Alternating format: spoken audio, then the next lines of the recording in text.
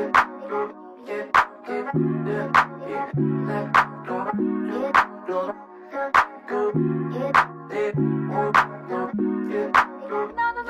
welcome back to my channel. My name is Norah and thank you so much for watching. Before we jump into today's video, be sure to like, comment, share, subscribe, follow your girl on Instagram, TikTok, and Twitter because you already know we're growing the family across all platforms. Welcome back, y'all. Today's video, luxury wish list. Now, I don't know if I want to call this like my wish list for the whole year. Maybe we'll say this is going to be for like the first half of the year, kind of like winter, spring.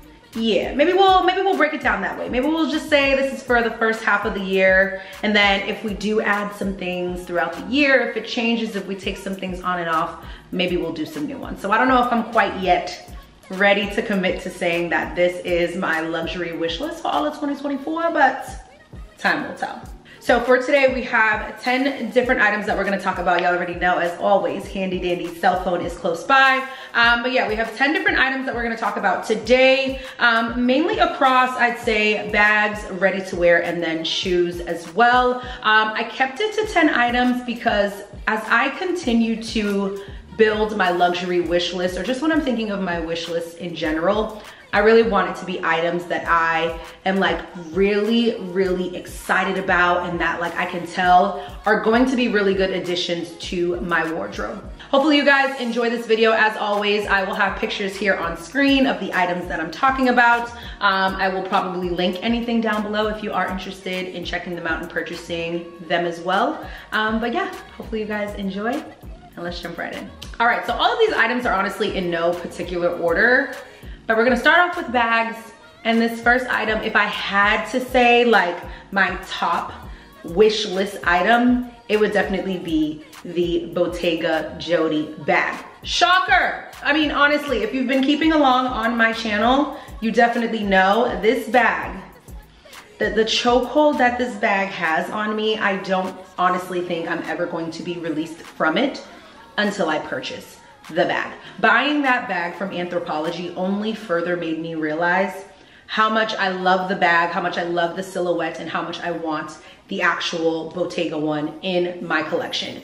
If you keep up with anything from Bottega, and I know there are different creators on like TikTok and Instagram that actually like dive into the quality of different luxury and designer bags, Bottega has some of the best leather out there on the market. Plain and simple, okay? When you think about Bottega and you look at that weaving detail that they have on their bags, there is a reason why time and time again, I feel like every season, every year, they're pretty much at the top of the list of must-have luxury bags that people want, that people are super, super excited about. And let me tell you, the Jodie is no different. Now, it comes in, I wanna say maybe like 5 different sizes. You have like their candy, there's a mini, there is your teen size, and then there's a small and a medium. So I am right now going between the teen and the small size. I think those are probably gonna be most in line with like what's gonna work for my wardrobe, what I would wear. Like most often, I feel like those sizes are probably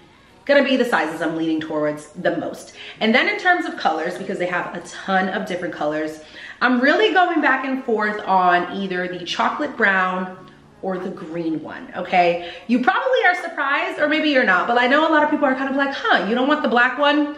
Because I have the dupe or the Look for Less from Anthropologie in black, I don't want another bag that similar, essentially, in the same color. It didn't make sense to me to pick it up in black. So I'm thinking that chocolate brown, baby, I love browns. I love neutral colors and things that will go with a lot of different outfits. And their chocolate brown is like pretty deep that honestly, depending on the lighting, she kind of looks black anyway. So really, really love the chocolate brown, but then I also love the green. Y'all know, even though red is my favorite color, something about green, I'm telling you, like that deep, like khaki, olive, hunter green, I'm really, really into. So I'm going back and forth on sizing, going back and forth on color, but if there's any item on this list that I think I'm really, really going to work my little hiney off to see if I can pick her up this year, it's gonna have to be the Bottega Jodie bag. All right, so our next luxury wishlist item is another bag, and it is the Louis Vuitton Speedy, okay? And I know for some of y'all, you're probably like, Speedy, really girl, like what's the big deal? What's the gag? Okay, so listen, I have always loved the Speedy from Louis Vuitton. There's something about the silhouette, you know, it's a top handle bag, but it's a little bit bigger than like your traditional mini bag. Like I just really loved the shape of it. Like it definitely gives like carry-on, keep all type of feel to like their duffel bags, which I have one of their duffel bags that I travel with, just in a smaller version, and I love it. I think it's super cute, and it's just something about like the slouchiness of the bag and just like the canvas material that I really, really love. I also am someone who loves the LV monogram in particular, so this would definitely be a bag that I would probably lean towards the monogram type of canvas print. I've also really been intrigued and interested in some of the vintage Louis Vuitton Speedies as well. And I feel like vintage in general has been something that a lot of people are shopping a lot more, which I'm really, really here for. I'm looking at it in 2 different sizes right now, either the 25 or the 30. I'd say my first choice is probably, again, kind of the traditional Speedy in the brown monogram. I'm also interested in some of the kind of like Speedy, like LV collabs that they've done. So I'd be super open to any of the ones that they did with like the cherry detail on it, the multicolored, and even the bag, I can't remember the designer exactly, but even the Speedy that they did with kind of like the graffiti type of print, I'm also super intrigued and interested in that. I feel like honestly, the Speedy in general is having such a moment, especially with Pharrell now being creative director over at Louis Vuitton.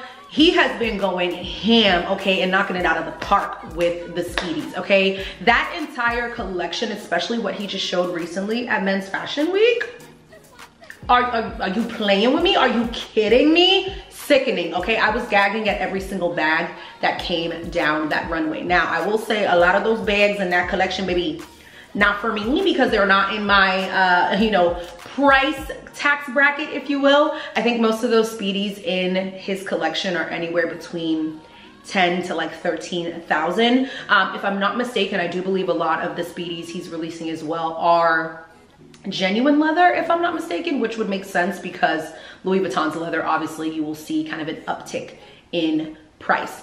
Long story long, second wish list item is the LV Speedy.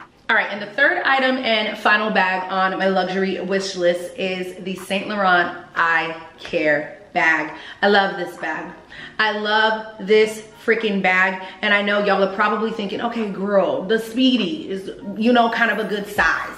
The Bottega bag, kind of a good size. And then I wanna come in here with this, you know, humongous type of carry-all, if you will, from Saint Laurent. And yes, I am really in my big bag era. I feel like I have like a really good kind of like rounded out collection of smaller clutches.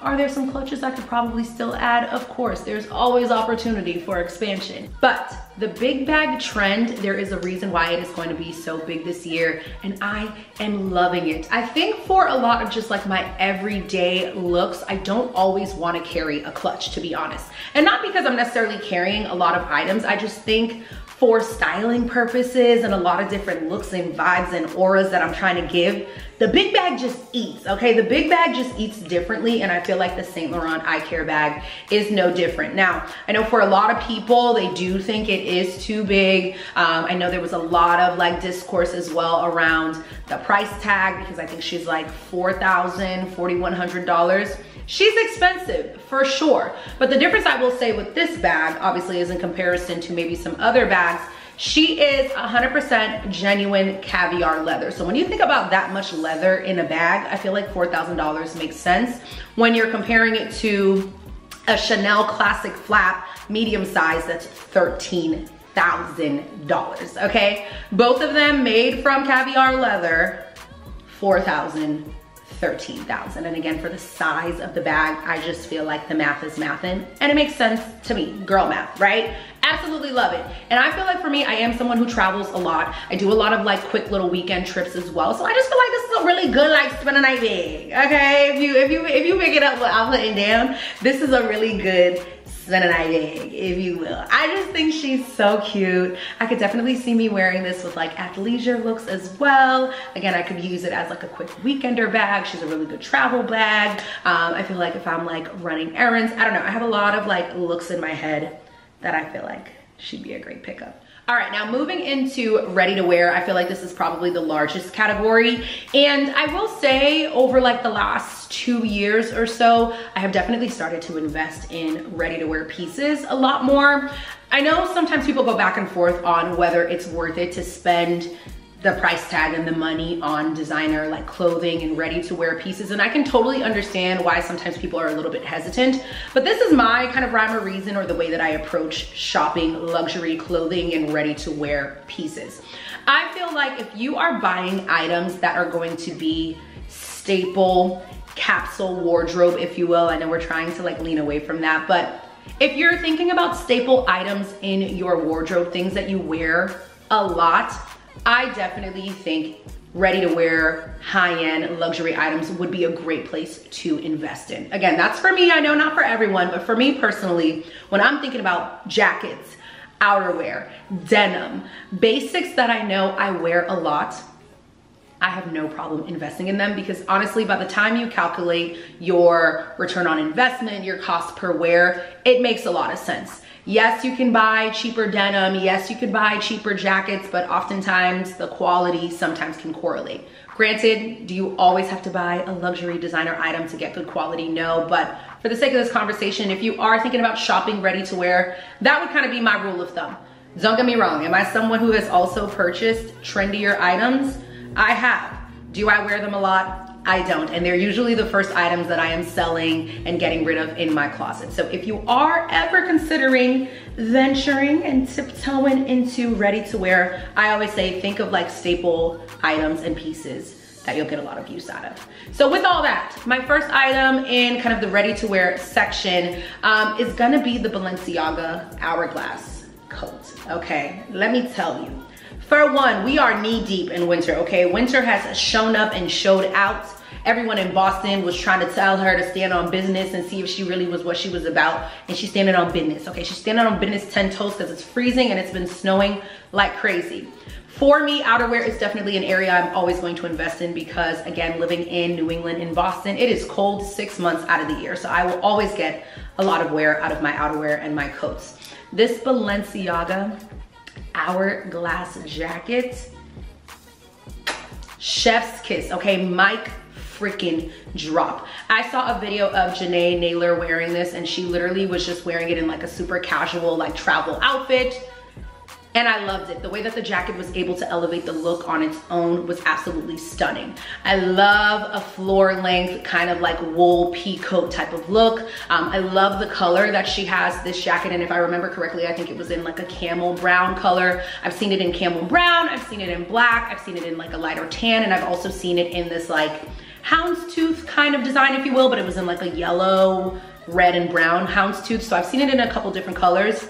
That camel brown is really speaking to me, and the black one as well. But something about just the structure of the jacket, you have a stronger shoulder, which I always love on my frame, but they call it the hourglass because as you can see on the jacket, she cinches in real nice and good on the waist. And like I always tell y'all, I have an athletic shape, so as someone who wants to kind of give the illusion of a small waist and a little bit more of like a curvy hip ratio, I love what this jacket does. And again, the price tag is definitely up there, but I have been looking around on like resale sites and you can actually find this jacket for like a pretty good, and I'm using that loosely, but you can find it for a pretty good price on the resale and secondhand sites. So that's probably gonna be the route that I'm gonna go, but I love this jacket. Again, I think it is timeless. You don't have a ton of logos everywhere, so it's definitely something that's a little bit understated, but great quality and will last a really long time. I could be perfectly fine with just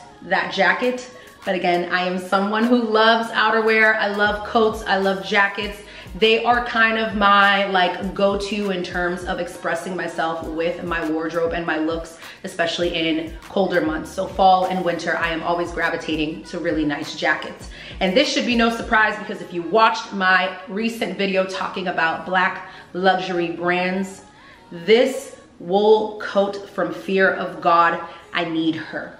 I need her. And I already know she gonna break the bank, baby. She gonna break the bank. So let me just tell you, we are cooking, okay? We're cooking all our meals at home. We're not doing no Uber Eats. We're gonna keep going on this not drinking train because we're saving money for this jacket. She's beautiful. She's absolutely beautiful. I've never seen the jacket in person. I have never seen it in person, but I already know, as someone who has purchased items from Fear of God, like their Essentials line, I've seen other pieces from the collection in person. I just know she's good. I just know she eats. Something about the texture I really love as well. I am definitely someone who loves a good Sherpa, boucle type of feel. And I really love the look of that on this jacket. I like the oversized feel as well, which I always tell people, don't be afraid to play with sizes and proportions. I am a smaller frame, smaller person. Again, I'm only 5'3½", but I still really enjoy like a really oversized coat, floor length. I just think there's something really elevated and chic and just luxe about the look.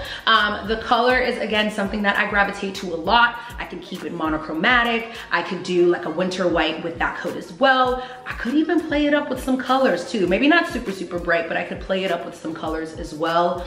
I just think this jacket, again, would be another staple in my wardrobe. She's just so damn good. If y'all could have seen my reaction when I saw it on Instagram for the first time, I gagged. I gagged in the best way possible. I literally was saying out loud to myself, Norah, you need to do whatever you can to get your hands on that jacket. And that's why she's on the wish list. And that's why we are going to eat at home.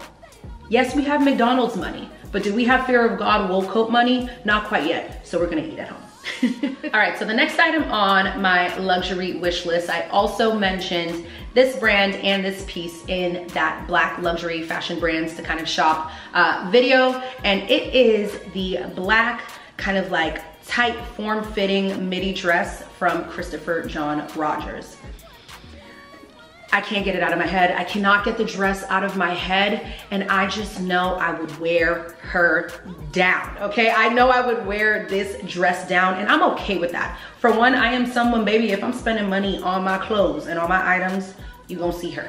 We wear our items around here. We repeat outfits on this channel. Secondly, and I know I mentioned it in that video, there are a lot of different ways to style this piece, and that's another reason why I think she would be a really good kind of like addition to my wardrobe, okay? You can kind of wear her traditionally, just as a dress with like the deep plunge and like a really cute strappy heel, but you could also do a boot. You could also wear something underneath. So if I wanted to do a turtleneck, add like a leather jacket on top with like some chunky platform boots, like I could wear this so many different ways. And because yes, it does have kind of like that multicolored detail around the neckline, it's a black dress. You know, it's a black midi dress. It's form-fitting, so it is going to be timeless. It is definitely gonna be something that I am going to be able to wear for years and years and years to come. And then on top of that, it's made by a black designer. I mean, it's a win-win situation. So definitely want to purchase that item this year. I feel like she's definitely in reach. I know some of these items is given delusional, but I mean, DELULU until TRULULU. But like, I definitely think she is attainable this year. So this next item kind of makes me chuckle, right? Because I've gone back and forth on whether or not I wanted this item for a while, because I was like, is it super trendy? Am I gonna be over it at some point? Like, I don't really know if it's something I'm gonna love. And after sitting on this item for about a year, I've put her finally on my luxury wish list, because I've come to terms with the fact that, girl, you love it, okay? The fact that I'm always revisiting this item, I'm always checking to see if it's on sale. Can I find it? Isn't it my size? I'm at a place where I'm like, you know what? This year we are going to make a point to see if we can attain her and put her in our wardrobe. And it is the Margiela kind of like cut, split jeans. I don't really know what the name of the jeans are called. It'll be here on screen, obviously, for y'all to see. But I love them. I love them. I'm really intrigued and I love them. I have seen so many dupes, looks for less, if you will, all over the internet. So I know, yes, I could achieve the look and get something similar a lot of different places, right? But as someone, I will say, as a lover of denim, I do spend a little bit more money on my denim, and I will also say you can tell the difference. Some items, you know what, I'm gonna keep it a buck with y'all. I'm not even gonna go back and forth. I'm not even gonna tussle with y'all. You're right. Some items I'm like, yeah, I paid for the brand, right? Like, let's keep it a buck. My Louis Vuitton tank, I already told y'all straight up, was it worth the money? No, it definitely was the name brand. Denim is one area that's a hill that I actually will kind of, you know, tussle with y'all on a little bit, that I feel like denim, you can genuinely feel the difference in the quality of jeans, plain and simple. So I know for sure, granted I've never seen them in person, but like I know for sure the quality is probably spectacular. There are a ton of influencers that I follow and that I honestly like take their advice and their input into consideration. Like I definitely value their opinion and I trust them, that I feel like, okay, if the girlies are telling me the denim is given and the jeans are given, the jeans are giving. It was for sure those slits that they have on the side that I was kind of going back and forth, like, Norah, are you really going to love these, you know, years down the line, years in the future? Could you just make a pair yourself? You know, all those questions went through my head, but I love it. I really do love that little detail. I think it's something that makes the jeans unique, but it's not too crazy, if that makes sense. You know, it's not too outlandish that I'm like, I don't really know if it's something that I'm gonna love. Like there are a pair of denim that I've seen from Louis Vuitton and then Dior as well, where they make kind of the logo denim. So it's like the logo is embossed all over the jeans. Love those as well, but I know for someone like me, it's not something I would reach for a lot. Whereas these Margiela jeans, really besides like the cuts on the side, like I love the silhouette, I love the shape of the denim. That's really about it. They're just a really nice pair of jeans. And kind of what I've been telling myself is like, well, you have ripped jeans in your wardrobe, you know, like denim that has like rips in the knees or on the thighs or whatever. And that's kind of the same thought process. Like there's holes in the jean. I don't know. I feel like these Margiela jeans just give kind of like the distressed denim vibe, but in a more elevated chic look. It's not super, super distressed where your legs are just hanging out everywhere. You still get a little bit of edge, a little bit of fun, but in a still classic and chic elevated way. So I think I finally convinced myself that I really do indeed love these pair of jeans, and that's why I put them on my wish list. All right, and the last ready to wear item that I added on my wish list is a new add-on. And let me tell y'all, it is this red mini dress from Jacquemus. Okay, I don't know if y'all are keeping up, but Jacquemus just showcased their new spring summer collection. 8 down, okay? 8 down. There were a ton of pieces from that entire collection that I really, really loved. Jacquemus is a brand that I thoroughly enjoy. Again, if I'm investing this kind of money in luxury items, I want it to be shit that I can wear for a long time. I feel like Jacquemus does a really good job of that. Like it's still creative, it's innovative. You can see Jacquemus's mind, you know, with his designs, but it's not too out there. You know, a lot of their ready to wear pieces, I think, are items that really translate very nicely into most of our everyday lives. I know for a lot of fashion shows, we watch them and it's like, cute, like I get it, cute. Yeah, definitely like couture. I could see the creativity, but I'm never gonna wear any of those items. Jacquemus, I still feel like gives us the best of both worlds, that you can see couture, you can see design, you can see the craftsmanship, but it's a little bit more practical. This red mini dress was just that, okay? Was just that. Kylie Jenner was actually wearing this dress to the show. Loved it on her. She did kind of like an all red monochromatic look. I think she wore a red pump as well. I think she did black sunglasses. But then I did see a couple pictures that she did like a floor length fur red coat over top as well. Loved the look.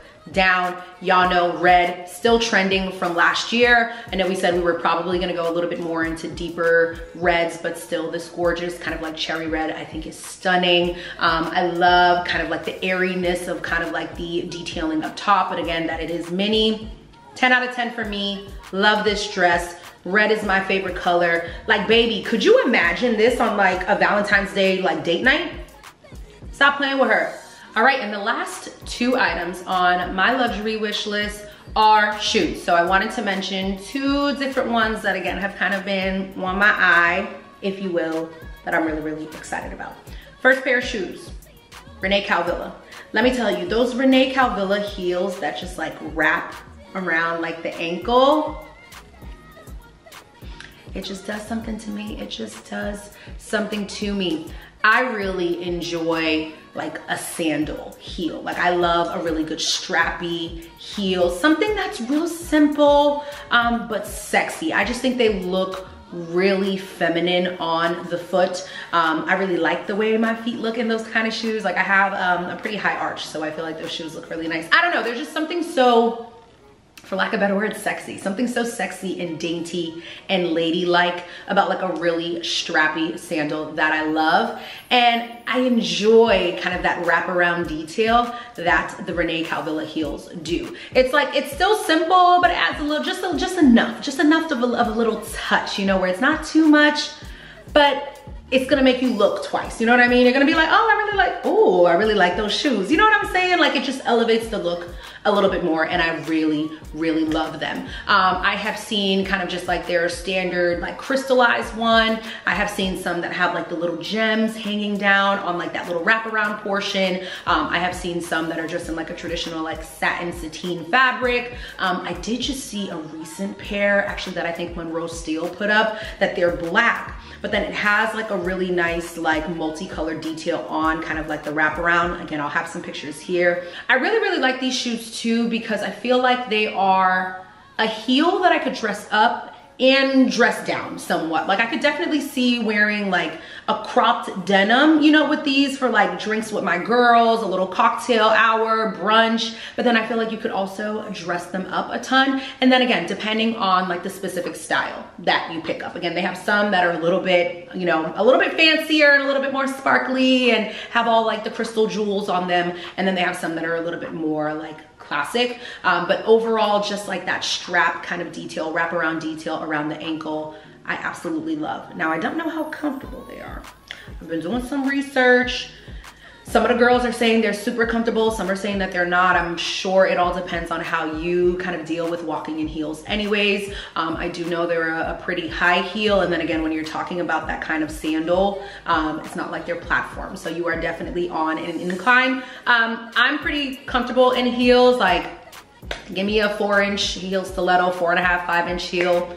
I'm solid. I'm really good. I actually, if anything, am usually more comfortable in heels. So I feel like I would be fine, but I would definitely want to go in, test them out a little bit just to make sure before pulling the trigger. All right, and the last item that I wanted to mention for my luxury wish list, as well as for shoes, and it's 2 items, but they're kind of similar, right? Okay, so I have really been loving kind of like the clog mule type of trend, if you will. I feel like it's kind of interchangeable depending on what you're talking about, but I've really been loving that trend. So it's 2 items here in particular that I have on my wish list, but I think if I do make a decision to buy, it will be one or the other. I don't think I'll purchase both, or will I? I don't know, crazier things have happened. But I'm going back and forth between the JW Anderson kind of like mule slide, if you will, or clog. Again, I feel like you kind of hear both. Then I'm also considering the LV kind of like logo monogram mule clog as well. Love both of them, okay? Absolutely love both of them. Obviously, the JW Anderson one is gonna give us a little bit more sleek, a little bit more classic, more timeless. I really love the all black with the gold buckle on them. My cousin actually has a pair of them, and every time I see him wear them, love them, and he styles them so well. He has dressed it up, dressed it down. He's done them with like an oversized like slouchy trouser, but he's also done them with like shorts. Like, you can wear them so many different ways. I absolutely love them. And again, with the black and gold, it would go with so many items and looks in my wardrobe. So really, really love that. Really, really leaning towards that. Essence just actually had them on sale, but I wasn't able to get them in my size, and as much as I was watching and keeping a lookout, I wasn't able to get them. So I'm gonna keep an eye out. I feel like they're reasonably priced. Really, really love the pair from JW Anderson, but I also really love the ones from LV as well. Now, still same kind of like color family, if you will. Obviously, you've got the brown and kind of like goldish color in the LV monogram, and then I believe the sole of the shoe is black. So still something that I can wear a lot, but obviously you do run into the fact that it has the entire like LV monogram on the top of the shoe. So yes, I'll obviously get a lot more wear out of the JW Anderson pair, but like the LV ones, I really, really love too. Like, I really, really love both. And something is telling me to just get both, but like, I'm trying to be responsible and good, so I don't really know. That's why I'm mentioning both of them. Both of them are on my wish list right now. I wanna say that I'm gonna be responsible and hopefully get one or the other.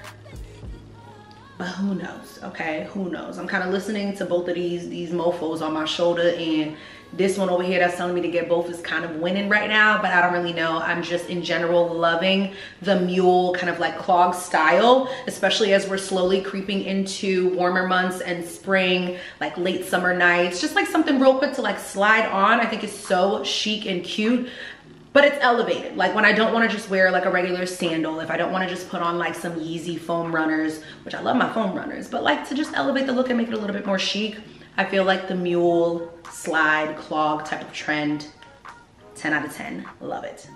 And that is it, y'all. So that is all that I have for today's video. That is my luxury wish list thus far. Again, I don't know if I want to call this, it's definitely not my 2024 wish list. Let's just say that, okay? Let's just keep it a buck, okay? This is not my wish list for the entire year. We'll just say H1, right? The first half of the year, maybe even Q1, maybe Q1, it's giving Q1. Maybe that's what we'll call her, right? I don't even know if I want to say the season. It's giving Q1 luxury wish list. So I will definitely keep y'all posted. Again, make sure you are subscribed.